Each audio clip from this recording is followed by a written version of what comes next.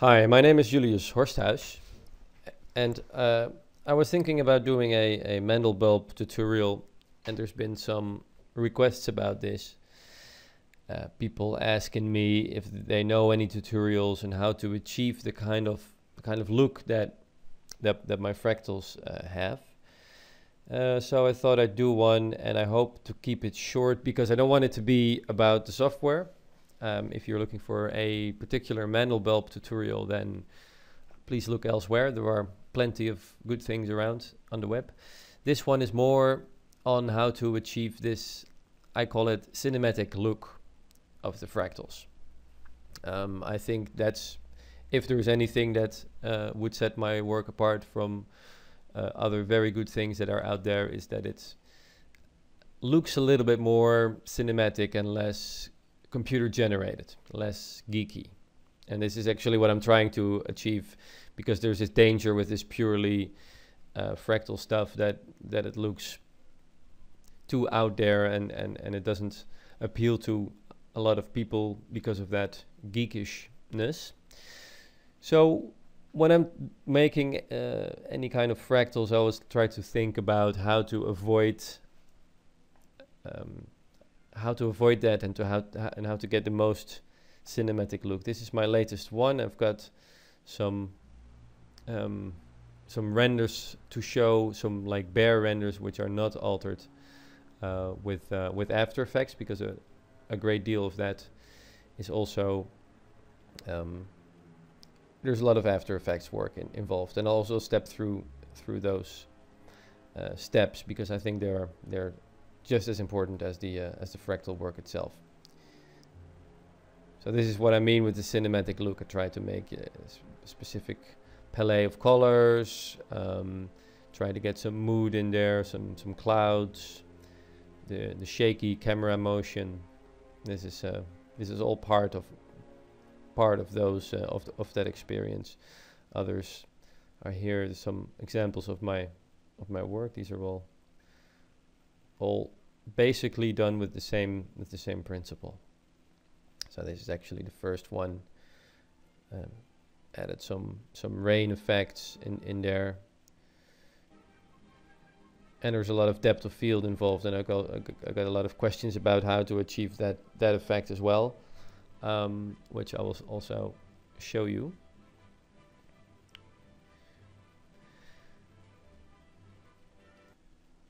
So there are a couple of things, like I said, with this cinematic look, and let me just step through a couple. Here's a, why doesn't this work? That's funny. Here we go. So here's a couple of big screen stills. Here you can see the depth of field. You can see the fall off in colors as we go deeper down there. The color palette is turned down as well. This is obviously made black and white. It's not rendered in black and white. Here is a lot of depth of field with these bokeh effects involved, and then there's some lighting effects here. So first question I'm gonna just go through before we start is what gives the look to my fractals. Or three things I think that are important, and the first is cinematographic style. It's the camera handling. What you do with the camera is important. What I always think is, like, what could a real camera do in whatever strange scenario we are, whatever strange spaceship or alien planet or anything you can imagine you find yourself in. You try to think, how would I film it? This is something which is, I think, very important. Like having a camera spinning totally out of control alienates you a little bit from the thing, and it goes like, okay, this is so out there, this you don't believe it anymore. Lighting, very important. Light it like a cinematographer would light a scene, which is like very important, of course, for the look. Music helps, but that is more a matter of taste, I guess. The aspect ratio, which is like almost everyone, I use this like very widescreen. Actually, this is the one which doesn't use it, but all these use this aspect ratio, has this cinema aspect ratio of like 235 to 1. That really helps. And then there's the color correction. So every one of these have been color corrected, and none are the actual colors that came out of the Mandelbulb render. Very important for any movie that we see on TV or cinema, has been color corrected as well. So the second thing, apart from this cinematographic style, is the resolution. So I render everything anti-aliased. I'll come later to this. I'll come back to this, but this is important. I see a lot of very nice fractals there, but they have not been anti-aliased, and they look well pixelated, stair-steppy, etc. HD, obviously, so full HD, like 1920 by 810 in this case for this aspect ratio. And then there is some frame blending, which means that I don't render every frame, but I render, for instance, 100 frames, and then I stretch it out in After Effects to about 150 frames, or even sometimes 200 something frames. And this softens up actually the look a little bit. This digital sampling kind of is softened and smoothed out, and it also saves a lot of rendering time. It can save up to half the rendering time, which is a lot, because rendering is another issue, and I'll also come back to that. Third one is the content. Fractals, they can look a bit bland, they can look a bit uniform. So I'm always looking for a fractal that has a lot of different kind of shapes, that has not much uniformity, strong shapes, and it has cool animation parameters. For instance, some fractals, they don't really look cool when you animate them, because they kind of do this, they have this kaleidoscope effect where, or mirror effect even, where two symmetrical things, they kind of disappear into each other, or they appear from nothing. I never really like this, and you get to see this a lot. But there are some cool animation parameters that, for instance, Amazing Surf, that don't give you that thing, and that have a lot of more interesting things going on when you start animating them.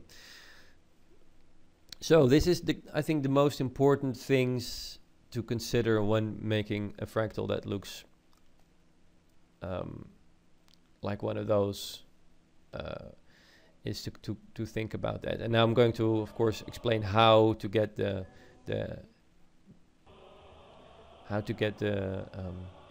shakiness of the camera, and how to get all these things. One thing to say though is that it is going to be a lot of rendering, and most of my fractals, they contain about 1,000 to 2,000 frames that have to be rendered in Mandelbulb, and then I stretch them out a little bit so I can actually get more minutes at my 25 frames per second that I work with here in Europe, obviously. So 1,000 to 2,000 frames, and some of these take 20 to 30 minutes per frame to render, so you can imagine this could take weeks and weeks and weeks. I have a little render farm that I can use, so that cuts it down like to 1/10 of the render time. If you have 10 computers, it'll render 10 times as fast. So I don't think I could make these if I just had one computer to render on. It would just be, I wouldn't have the patience or anything like that. So if you can put your hand on any kind of network with a couple of PCs on it, that really helps. And I'll also show you how to use the network rendering ability of Mandelbulb, which is very simple, but it really works out well, especially if you're doing stereo stuff. Like here, I've done a stereo one. You actually render twice as many frames again, so that really adds up. So let's get started for the first part of it, which is inside Mandelbulb, and then the second part will be inside of After Effects. So now we're inside of Mandelbulb. I loaded up a scene which is from the film that I called The Engineers, and this is basically how I I'm not gonna redo exactly what I did because I honestly don't know exactly everything, but I can kind of try to show you the kind of steps that you would take and how you play around getting some crazy results. So this is a strange fractal that I think I found somewhere on the web, and I downloaded those parameters and I've been playing around with them, so they're pretty much unrecognizable to what they once were. I don't even know exactly where they came from.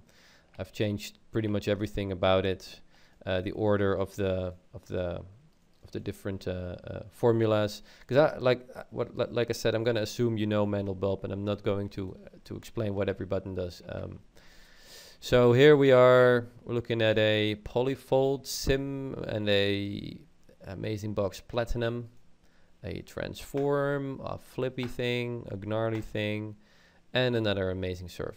So all these things, they kind of interact and they make this very strange shape. Maybe you recognize this thing there in the middle from that film. Yeah, trying to get the camera not upside down.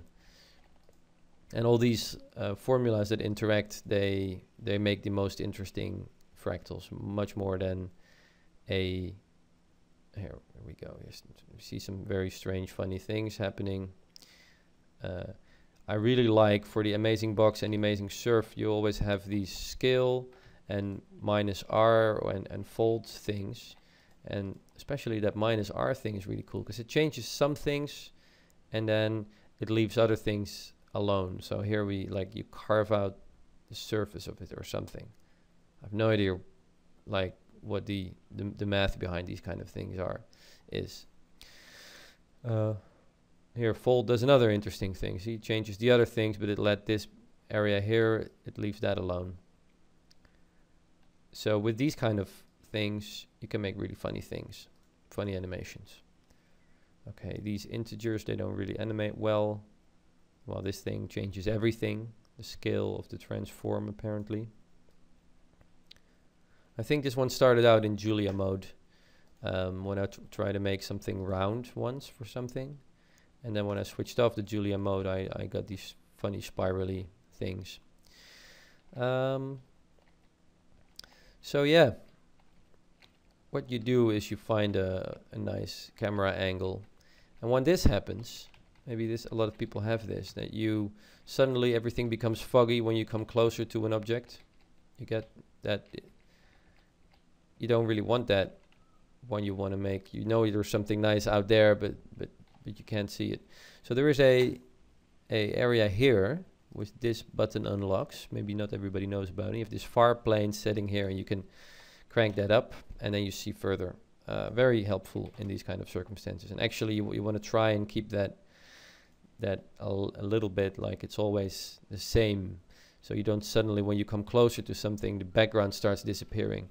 We see that a lot in a lot of films, and it's not something that I like, so I try to avoid that. Here, if I come closer to this surface, the background starts to fog out.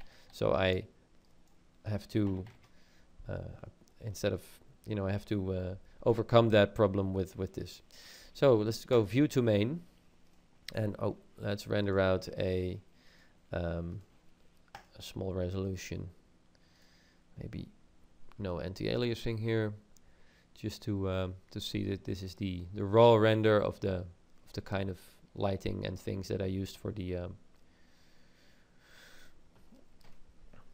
engineer's film. Obviously the formula changed, so it looks different, but it's the same, still the same kind of thing. That was the shadow, and now the ambient occlusion. These are the things that I always use in the post-process tab. You have these. I don't know exactly what normals and Z-buffer does. Hard shadows, important, and ambient occlusion is also obviously very important. We know how that really changes the look from looking flat to looking alive and very much 3D.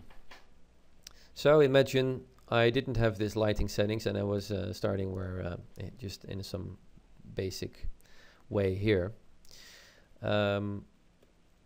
first thing I try to do is get one general direction of where the light comes from. If this would be some kind of alien planet and we would be on a outside, or it would be even on Earth, we would have the light coming from a particular direction, usually be the sun or the moon or some other main light source.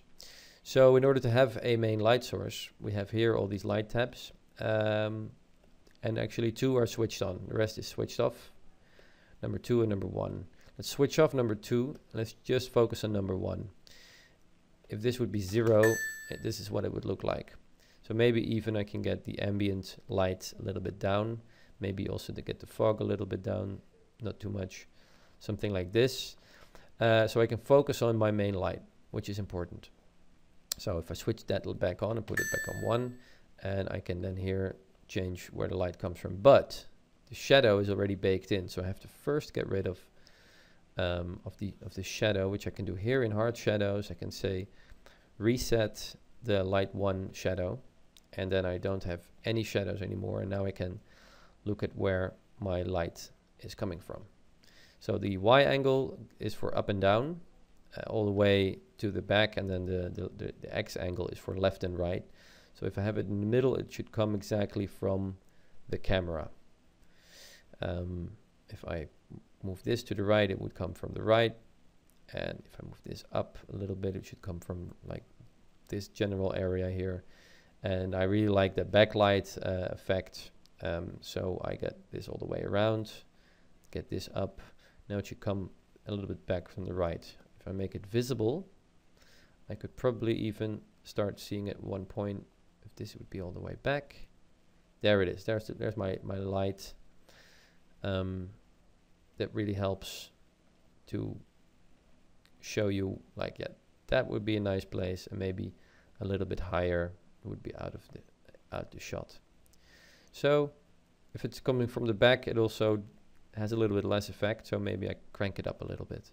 And maybe to get that nice blue area, make the light source a little bit blue and look a bit more like a moonlight. Now I can recalculate the shadows. And most will be in darkness, and now we can see that nice rim light effect that happens. I think I have a really wide field of view, so that's why here it's more to the back and here it's more, but you can see that kind of works out. Well, then there is these speculars, which if you want to try to make rocks, you wouldn't use speculars. If these would be kind of like a rocky things, but you would obviously have your colors here. You could say, well, let's get some less like reddish tones. You can get some more maybe grays and bluish grays in there. And you can easily copy colors and all these things. You can switch off glue sliders. I don't know why this have this glue sliders thing. I like them like this. And by pressing C and V, I can very simply copy these colors into there. It's always nice to have maybe one very different color. Let's say there's some green moss growing on these. Let's get some. Don't go here. These are so unnatural colors. They'll make it look like, you know, it's from an 80s computer program or something. So don't, I mean, try to be more in these general areas here. And if you want something really funky, you can turn up. But there's a lot of people go, oh, green. And yeah, this is green. This doesn't look like anything a photo would ever make. Especially not found in nature. So let's go there. And then maybe what we can try and do is we can copy this color into here, and we can make this like this. So now, of course, we'll have one other thing to do, and that is we have to look at these areas here. See if we can put that greenish, there it is. There's that greenish stuff in there. That's too much. Now everything turned green. See, it's still too green actually. Okay. So maybe this is one glue sliders can also be handy. You can try and put those in particular areas where you want them. Anyway, this is the kind of stuff I do and probably would continue a little bit more.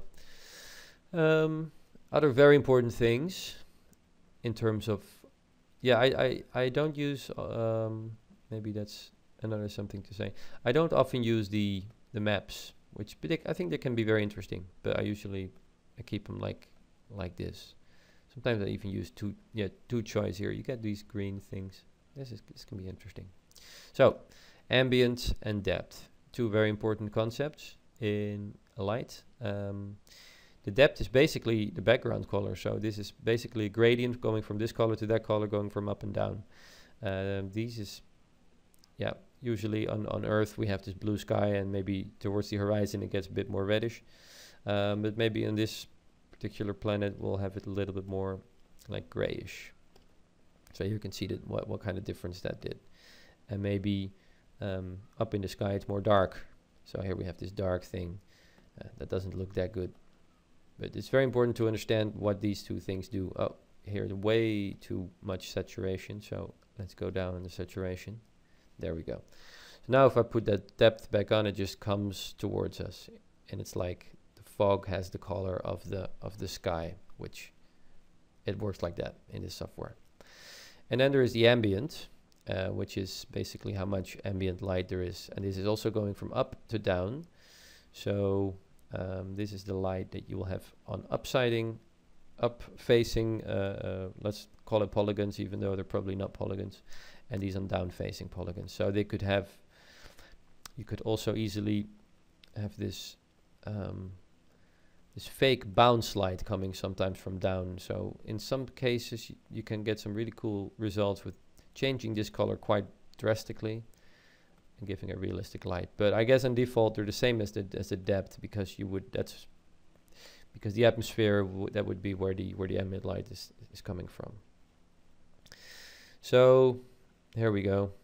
And then we have this dynamic fog. I don't use volume light, in fact. And then there's dynamic fog, which I sometimes use, but I see it overused a lot of times. I guess when you first start out with this, you go like, oh, this is so cool. You get this foggy thing going on, but it doesn't look very realistic, and it has its uses, I guess, but it looks like everything has this strange, eerie fog around it. And if you do this in a negative, you get something which is completely out there, but it has nothing to do with what things look like in real life.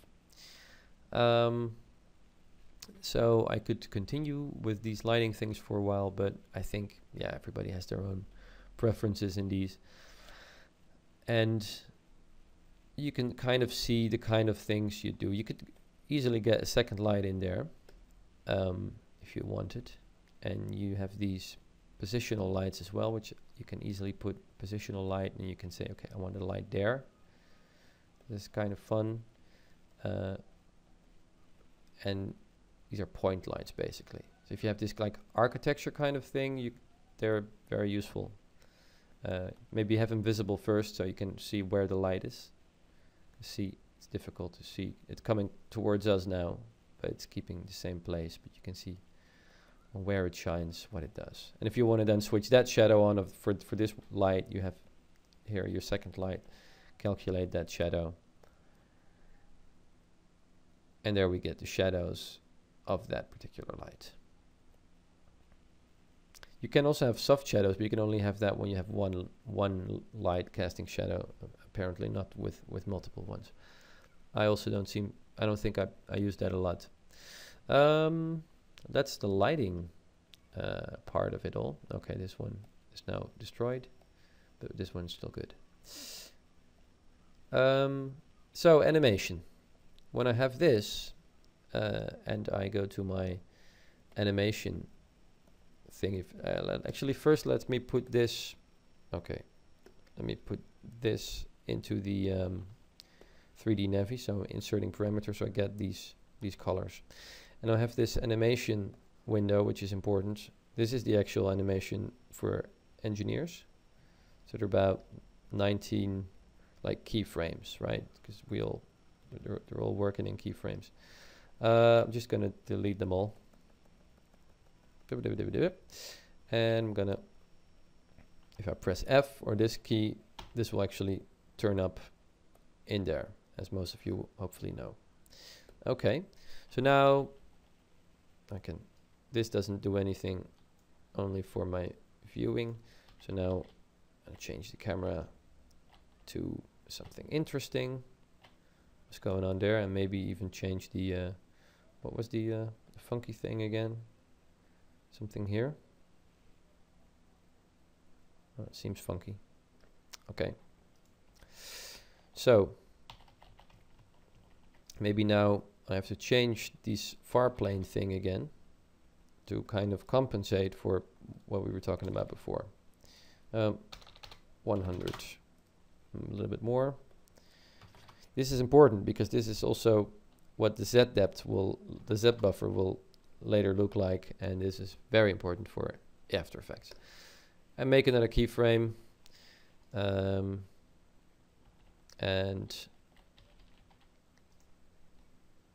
make another keyframe. I'm not doing anything particular because that just does take too long. Making something really look nice. And sometimes just nothing comes out, and then I go, okay, I'll try it again next time with a different fractal. F. Okay, so now we've got like 3 or 4 keyframes in there. The light source, by the way, which is maybe important, the light source was, in this case, lighting, where is that? Yeah, here it is. So the light source was not relative to object. So it was relative to screen space. So when the camera moves, when the camera is rotating and panning, the light source is like it's linked to the camera and it's panning with the camera, which is also really unrealistic. So normally what I would have done is I would have ticked this before I started doing making all these keyframes, because now what we're going to have is when the camera is panning, the light source will pan along with it. We'll always have it backlit. Even if we rotate 180 degrees, it'll still be backlit, which is weird because you can see the shadows changing as the camera pans, and that's not very realistic at all. So you could easily change that with this. And imagine I would have done this and I would have made that mistake, and it was like, oh, I made a great animation, but I forgot to tick this. What would I do? Maybe interesting. So I go back by setting this first keyframe to my window and insert parameter. So we're here back at, this is weird. This doesn't look like anything at all. This should, okay, very strange. In fact, it looks like a little bit of a bug. Sometimes it does that. Usually it's not buggy at all, but it can be. And now it's completely gone. All right, in this case, it might be a good idea to save this somewhere. So let's save it here and open it again. So I close Mandelbulb completely.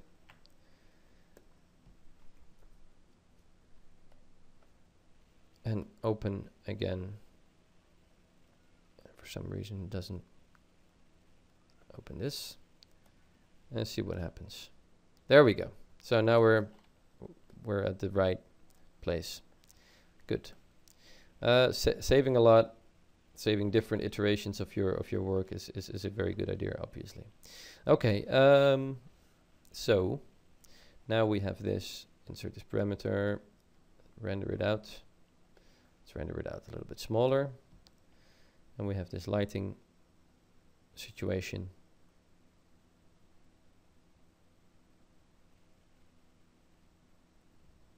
Hard shadows and ambient occlusion.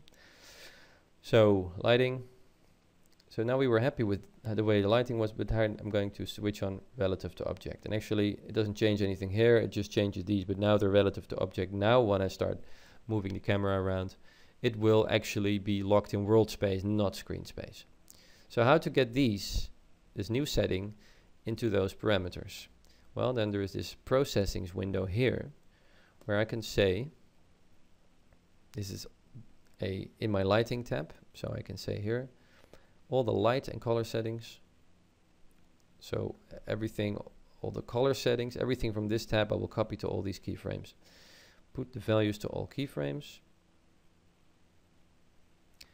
That should have done it already. Now if I re-render these, we can probably see that these should be more lit when I start rendering these. Let's see what happens. Indeed. So now when the camera moves, the light is fixed in world space, which is what we want. Render a preview. That's always a good idea to assess your animation. Sometimes you have to downscale a little bit more. Here, this is way too long. It says here how long it should take. Like 2 minutes. That'll be okay. Here's something strange again. There's a bug going on. That's a bit damn. Okay, now we're out in the open.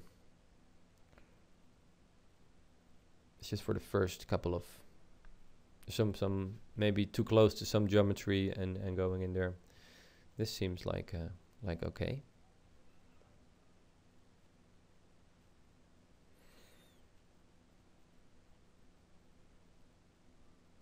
So for these kind of things, in general, what I do is I try to find an interesting way to how the camera could move, what to, like what kind of stuff all the animation parameters of the formulas do.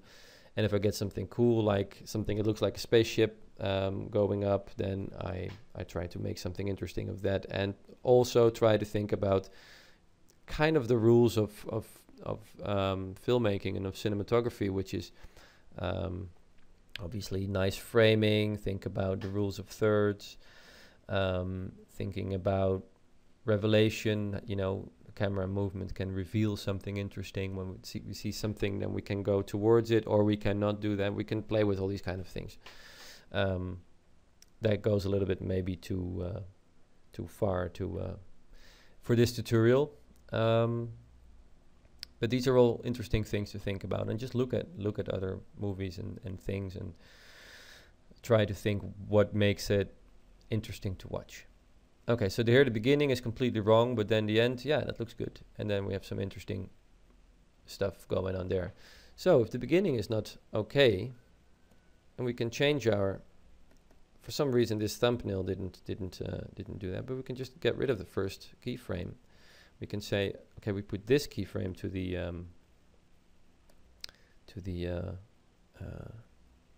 navigator, the 3D navigator, and we'll just, I'll go here to an empty spot. We'll just go, so this was the first keyframe. Now we go a little bit back, so we have the same general motion to get a new first keyframe, which is maybe this one.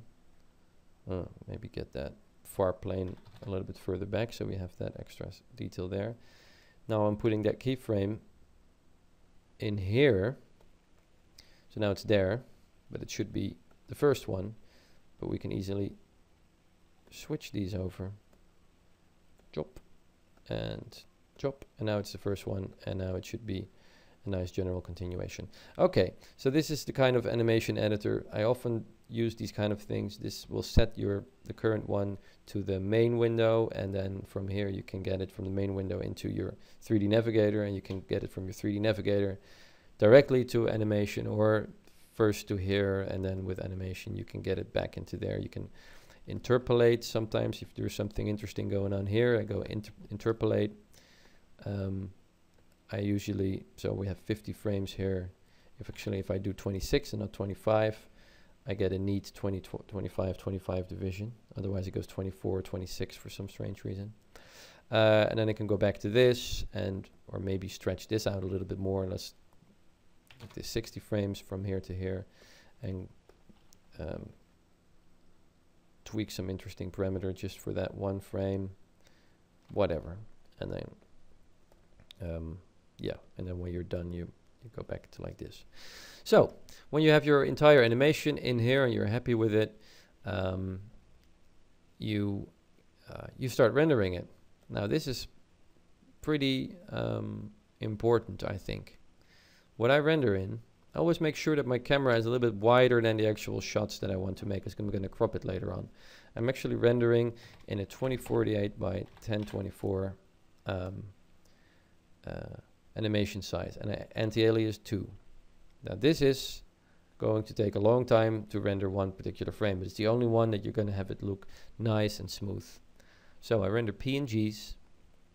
I save, this is by default, this is off. save Z buffer or Z buffer. Very important. This is going to be making all the nice things in your After Effects. This is on by default, and I switch it off because if you don't overwrite existing images, this is basically how to network render. And I make an output folder. Here's already one. This is a network location. Mandelbulbs, render 3D God builds, whatever. And sometimes I also, maybe when I think the camera is going too fast, or when there's too like if this animation here is too fast, you can easily say maybe I divide every subframe by 1.5. Go in. So now the entire thing is longer. You can see here in total how many, so 353 total frames it will be rendering. So usually this is up to like 1,000 or 2,000 for the most animations that I've made. Then I start saving. So when everything is the right thing, then I start giving it a name somewhere. You start saving it, because this is also what your file name will be called. And then when you save it, save, and I start rendering it, then it'll start rendering, obviously. And if I open this on another machine, I open the same animation file and press rendering, it's going to network render. It's not going to render the first frame, but it will see that in the network location that it's already rendering the first frame, because the first frame will be already like taken. It won't have any content yet, but it will be taken. So we'll start rendering second frame. And the third computer will start rendering the third frame. And then when the first computer is done, it'll start rendering the fourth frame, and so on and so on. So the more computers you have, the faster your rendering will go, which is obviously the case. But still, this is a quite simple, fast rendering one. I've had ones that take an hour per frame. And this still is probably 5 minutes or more per frame. So imagine doing 1,000 of those. Okay, next stop is After Effects. So we are in After Effects, which I use for my image manipulation. Yeah, this is, I guess, also a really important aspect of it all. Here is this is the 2030 frames, 2030 frames that I rendered for the engineers, which is, it's called God Builds here, but that was just a working title. So this is what it looks completely raw. Camera goes down, pans to the right, then moves a little bit, dives down. We kind of see these structures, and they start they start flying or going. That's one of the things that these fold or minus R parameters of maybe the Amazing Box do. So now you're looking at individual frames. Chup, chup, chup, chup, chup. It doesn't play real time yet.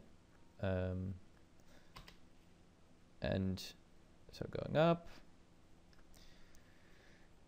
Maybe you should also watch what it looks like. Here we have this thing flying away. And if actually you look at the final video of this, you don't see any of these mountains. It's all in fog, but the fog that's all post work. Actually, some of that is going to be maybe a little bit out of the scope for this tutorial, but some of it definitely isn't, and it's very interesting to see how you can get, I guess, from this to this. So this is what I call the beauty. I don't just call it that, but that's a general compositing term. It's just the raw render without any kind of channels. And the only channel you can have is the Z depth channel, and I wish there would be others like reflection, specular, shadow, ambient occlusion, and so and so, which I think they could easily implement because it's in there. It's definitely in the in the RAM when Mandelbulb was working. It has no possibility to save these channels.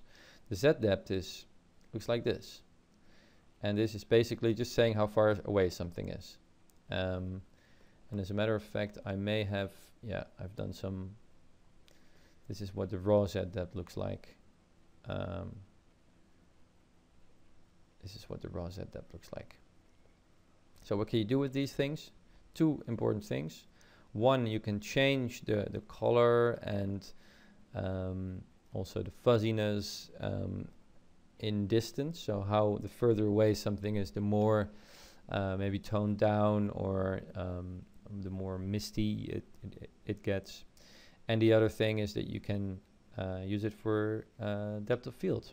So I know Mandelbulb has depth of field, but I never use it because this is a much better way of getting a much nicer result.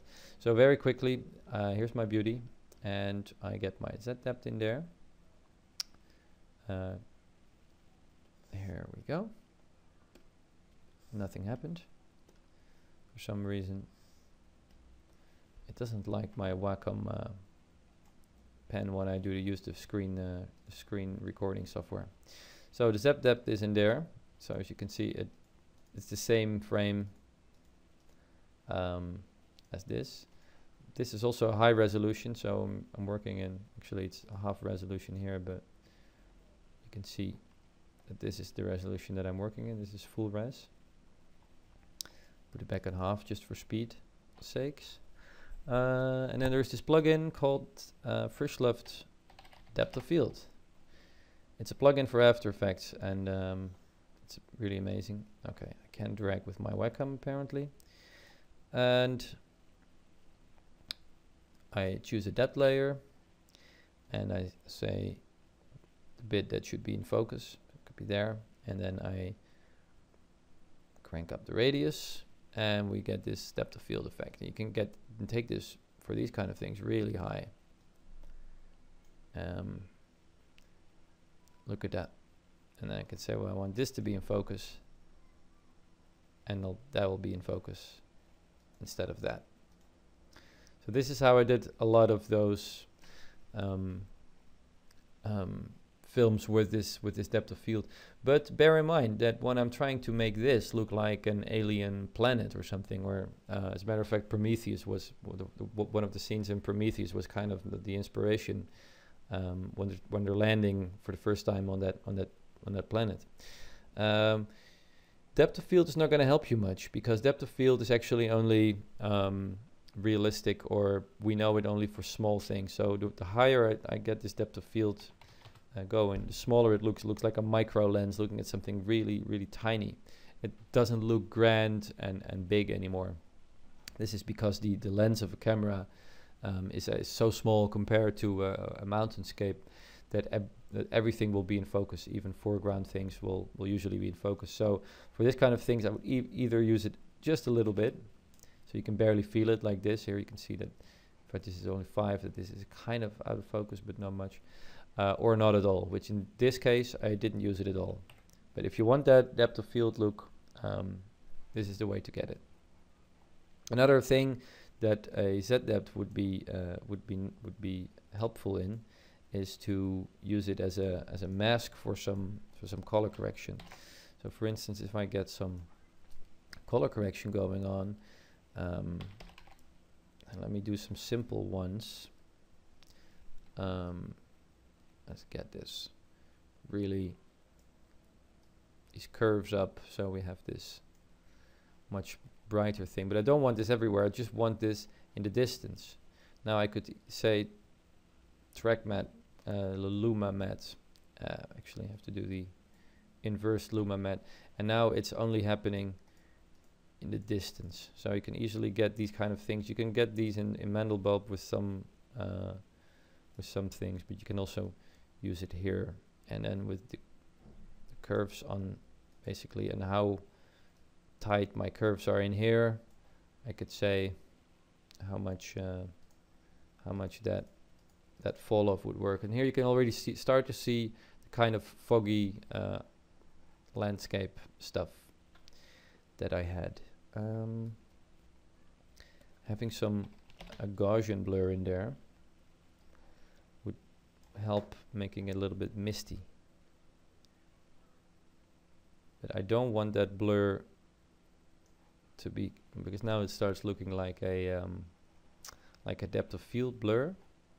But if I would, let's see, if I would screen this layer, there we go. I'll start looking like fog, very foggy. Because it doesn't blur, but it blooms it out a little bit. It's like a lens effect. And this is also what happens in a atmosphere when the light rays scatter around. Some light rays will directly hit you, so you still see the actual contours, and some will be scattered around by this Gaussian blur effect. But this again only happens in the distance because of my Z depth. If I didn't have the Z depth, I wouldn't be able to get that effect, because I would just have it everywhere, and that doesn't look nice. It looks like my whole lens was condensated or something, and yeah, that just doesn't have that same. This is when it only happens in the foreground. It gets a really strange effect. You want it to only happen in the background. So these are a couple of things, and then there is of course color correction. And you can put an adjustment layer on top of this, and I could say color balance, and this is a very delicate process, which I think there are a million ways of doing it, but it's definitely important to try and get the same kind of, a nice color palette. This is of course very toned down. There's not much color going on. It's only the bluish stuff. But yeah, what I did for the engineers. Let me actually open and not save, because okay. So when I did it for this, I looked at actually I think I did look at that scene from Prometheus, and tried to copy those colors a little bit. And I also used Magic Bullet Look Suite, so it goes from this to this, and that's a whole another program with lots of presets and things, and it's very, very nice, from Red Giant, called Magic Bullet Look Suite. And that yeah, that's the color correction of it all. I did another interesting something with this, and I used the this is a little bit more, like I said, out of the scope of this tutorial, but I have two layers of clouds in here. I have a background layer of clouds, which you see here. Let me actually, this is actually the setup of beauty. The background, which is, I can just go to the background here, which is just, it's the camera motion, and then there's just a picture of clouds in there. I think the picture is from an HDRI. And this was rendered in 3ds Max. This is a little bit more complicated, because what I did is hey, here it goes even out of frame a little bit. What I did was I tracked the motion of the camera in Mandelbulb. You can't export the camera motion, which is a pity. Otherwise, it would be much easier to do this. But by tracking the camera motion, actually, I first had to make the had to change the animation in Mandelbulb so that only the camera moved, but not the fractal, because otherwise you can't track it. So I deleted all the frames for the motion of the fractal, but not for the camera. And I rendered this low res, quick render. Then I put that in a program like Buju or Synthesize or PF Track to track a 3D camera out of that. And then with that 3D camera, I could render in 3ds Max these background clouds as a separate layer, and these foreground clouds, which maybe don't really seem like but they're actually quite, this is what it looks like. And this is actually fume effects, and that really helped to sell the whole thing. There's nothing going on there. Yeah, there's another one. And that other one is...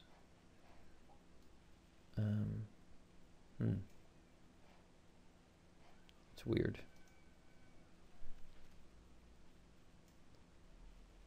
Yeah, there's a lot of fume effects things going on here, but I think they're switched off. There they are. So, this is the other one. And this is again a raw render, which is then clipped with the Z depth. Otherwise, if it wasn't clipped with the Z depth, you would be on top of those foreground objects. But because we have that Z depth, we can actually, oh, this is the wrong, we can actually make it so that it's only there in the distance. But this is advanced stuff, and it's actually only used that tracking technique for this particular one, and I haven't used it for any of the others. So that's quite, you don't really need to know about that in order to make something nice, I guess. So here's my comp, is still full res here, and then this is my final comp where I have some lens flares as well, but you can forget about those. And here you can see the actual size of the comp. This is like I said, like 2048, or this one is even maybe 2200 by 1100. And this is like full HD 1920. So I have my comp, which is larger than the actual cropping window that I'm seeing it through. And here I can easily connect it to a null. There we go, which I tracked. Again, you need to know some After Effects for this, but it's really, really simple. I got a movie in there with a long handheld shot. I found a film with a long Steadicam shot, and then I just started tracking a feature in that shot. Oh, if I do that, you won't see. So this is just a handheld camera motion, just like a track. And then what I only did is I took my final comp. There it is. This is the final comp, and I linked it to that null. It's a parent node. You can link something to one to do something else, and it'll follow that motion. So it'll have this the general motion will be just the motion of the camera, as in Mandelbulb, and it's just very smooth because it's all it's got every a keyframe every 50 frames. And then there's just this slight handheld motion, which and I can do that because I have this extra stuff on the sides and the top and bottom. And there's another something about this cropping thing, is that is sometimes with the ambient occlusion, things start to look funky around the edges, because when you move the camera, you can see like the shadows disappear in the very corners, because there's something out of frame which should cast shadow or ambient occlusion. And it's there because you've seen it in a couple of frames before, but then when the camera starts losing that bit, it disappears, and the shadow also disappears, but the shadow is still in frame, and which looks very weird. This always happens around the edges, so rendering a larger size and then cropping it down also gets rid of those artifacts. And then there's one last thing, and that's the frame blending. So in After Effects you have this thing here. This is default, and then you can say frame blend in a cheap way and on a more computational heavy way. And this actually looks for vectors, and it actually smooths out the frames in between, and it really does a nice job in that. So here I can make from 2000 frames, I can make 3000 frames. If I did, I think I just did a time stretch. Yeah, the stretch factor was 150. So if it was 100, this is what I rendered, 2016 frames. With 150, it goes up to 3000 frames. And because of frame blending, it doesn't stagger or stutter or anything like that. You can see with frame blending off and on. But it also makes it smooth. It also smooths out some of those. This takes a while. You have to make sure to switch it on for every layer that you use. So this is without frame blending, and this is with frame blending. It just kind of gets rid of that digital look a little bit. So this is the kind of steps that I take. I think I pretty much went through all of them. Maybe you're not. Maybe you don't know exactly every step that I did, and I think it's going to be too much time and to spell that out. But maybe I will make another list that can be downloaded and read, maybe a Word document or something with the major steps. But it's more about the general thinking progress in how to tackle it like it's a real film, and to use the same kind of principles in compositing. I use After Effects, but you could easily well do this in Nuke or something like that, to get that filmish look, and to use the same kind of tricks that you use for other film. That really helps. I think that's the conclusion of the tutorial, and for any questions you can always drop me a message, and thank you very much.